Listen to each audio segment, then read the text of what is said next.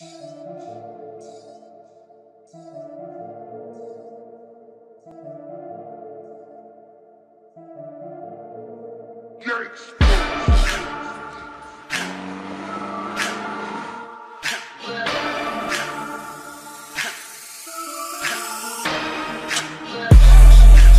what's amazing with the Kia Stonic is that for the price of a subcompact sedan, you can actually get a crossover. So there are a lot of advantages with that. First of all, it's the style.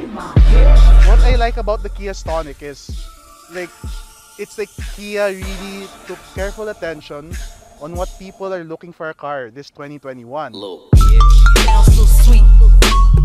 Hello, we're here celebrating our 2nd year anniversary for Kia Philippines.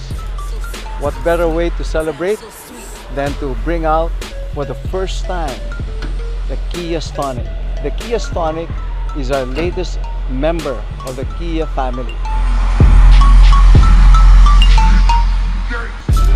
At first, you're going to think that it's a car that's mainly suited for city driving, but once you shift into manual mode, the driving dynamics change a lot and uphill climbs are a lot easier.